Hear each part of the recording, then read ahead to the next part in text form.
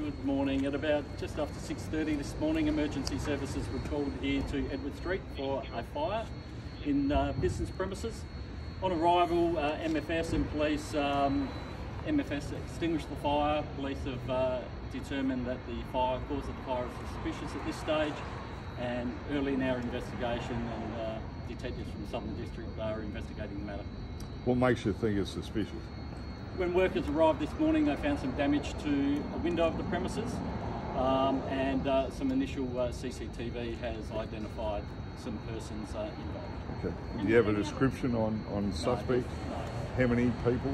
No, at this stage I'm just aware that there's some CCTV that may assist our investigation. And has there been any other suspicious activity in other businesses along those roads? I haven't got that information, but so I can't answer that question. Any idea on the damage of the fire?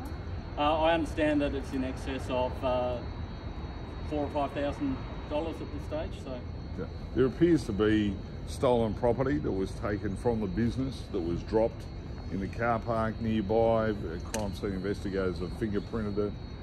Is that your understanding? And did they try and steal from the shop?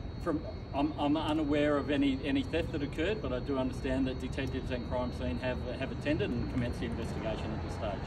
Are there any leads on the suspect at this stage? No, it's too early in the investigation to provide any details about suspects. What's your appeal if anyone was in the area this morning? Look, police are appealing for anyone that's in the Edward Street area between the hours of about 4:15 this morning and 6:30. If they saw anyone acting suspiciously or have any dash cam footage, please contact Crime Stoppers. What's your reaction that someone's broken into a printing business and basically destroyed it?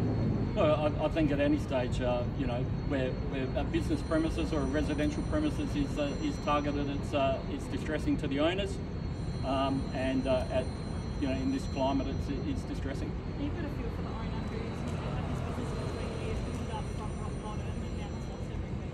Look, as I said, it's distressing for the owners, and hopefully through the police investigation, we'll make some headway.